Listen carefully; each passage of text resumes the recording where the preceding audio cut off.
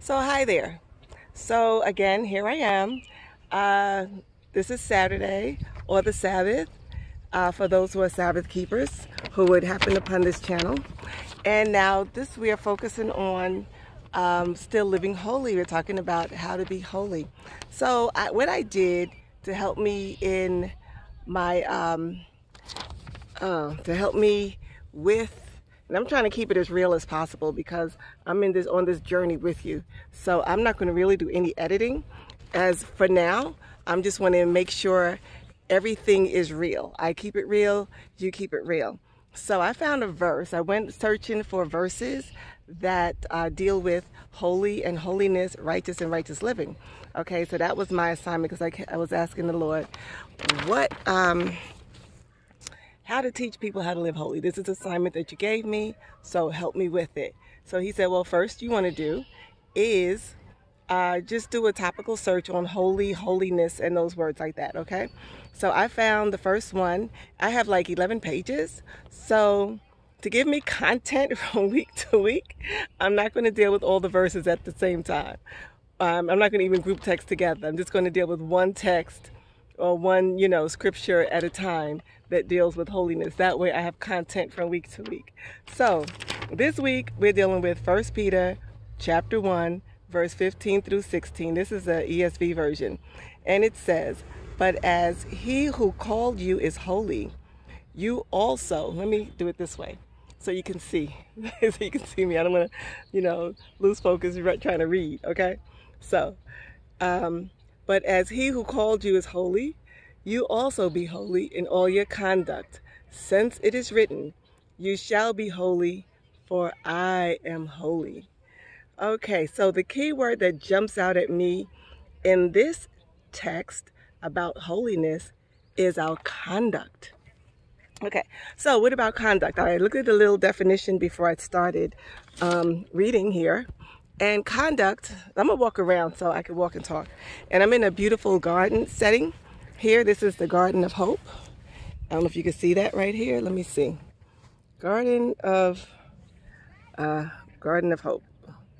Can you see that? No, here we go. Oh, good night. Garden of Hope. Okay, here we go. Garden of Hope. That's where I am at church. So a young lady started a garden. So I like to be outside in nature as I talk and as I move because I'm a nature person, nature bound. Okay, sorry about the little snorting thing. But be ye holy as I am holy. And this verse is talking about in your conduct, okay? So what about conduct? That's your manner of your behavior, your deportment, how you carry yourself. We want to be holy in our conduct. I was talking to a young lady yesterday during devotions. We have devotions together on Friday, and I was asking her about holiness. She wanted to bring in dress and tattoos and everything. I'm like, you know what? It's not we're going to be changed, but what about the conduct? You can look holy on the outside, but you can have a nasty attitude.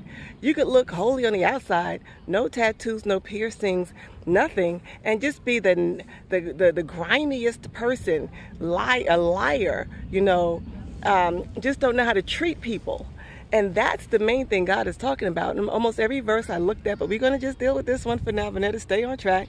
We're looking at conduct, just your conduct. How do you treat people? Like I came into church today, you have some people that speak, some that don't speak. And so what I try to do is I try to make sure I speak to people. I try to keep it holy. I try to say good morning, good afternoon. I try to speak, hello, how are you? Try to smile at everybody. I try to keep it holy. I try to watch my conduct, how I conduct myself. When the offering plate is coming around, I didn't have anything to put into it today. I just keep it real. So, but I'll hand it to the next person. So I try to do my part in my conduct, my deportment, in the way I sit in church, not talking, and so other people can't hear around me, carrying on another conversation while the minister is doing his thing. So, all those things, how I walk, people ask a question, do I answer the question, if people ask a question that to me might seem ridiculous, but I'll answer it anyway. I don't judge their question. Uh, or didn't I just judge their question? But I try not to judge their a question or anything like that. You just answer it. So I try not to offend God in His own house. I try to keep it holy in God's house. It is house, and I try to reverence Him in His sanctuary, from the parking lot to this pew. I try to make sure I keep it holy so that I do not disrespect God in His house. And I think maybe, did I dress a little holy today? Well, I know I have the cold shoulders going, but I don't think that's unholy. And then I have on a tight skirt. Let me see if you can see it. I'm going to redo the camera a little bit like this so you can get the whole look. Okay, don't look at the gut. Okay, so can you see? Now, my skirt is a little narrow. It's a fishtail. But what I try to do is cover the hiney, cover the buttock, so you don't see the shape of my butt, okay? And you don't see my split, okay? So you don't see any camel toes, okay, or anything like that. So I try to keep it holy when I go into the house of God. You have women, you have their husbands, you have boys, you have men, all stuff like that. So I'm looking at my deportment and my conduct and how I dress myself to go into the house of God, and try to keep it holy in that respect as well. Okay, I'm not trying to focus on dress, but how you dress yourself is a part of your conduct, okay? And then how you walk in that dress is a part of your conduct as you are heading into the sanctuary, into the house of the Lord. We trivialize that. I know it's a lot of people trivialize going to church these days. They don't really dress up. Everybody want to be laid back and casual.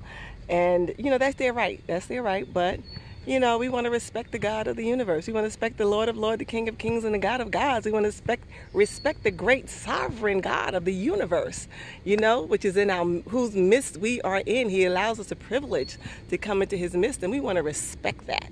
And I believe that part is, a part of holiness. Just our conduct, our deportment, how we act in the presence of God. He's with us always, everywhere we are. So we have to be mindful, not just conduct that and be holy when we go into His house, but be holy all the time, because He's with us all the time. All right? I think I've talked a little bit too much. So that's all I have for you today. Peace.